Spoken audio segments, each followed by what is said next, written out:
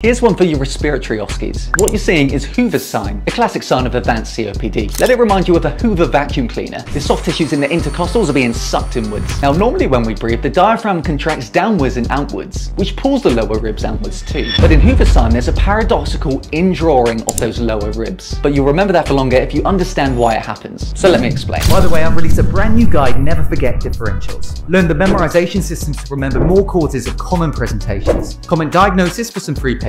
Let's remind ourselves what happens in COPD. Typically, smoking-related changes damages the air sacs, and they become hyperinflated. A classical X-ray sign is flattening of the diaphragm. It loses its typical dome shape, and instead its contraction causes the indrawing of those lower ribs. This is what causes Hoover's sign. But here's a high-yield question for your vibers. Hoover's is typically bilateral, but when would you see a unilateral Hoover's sign? Have a few seconds to think about it.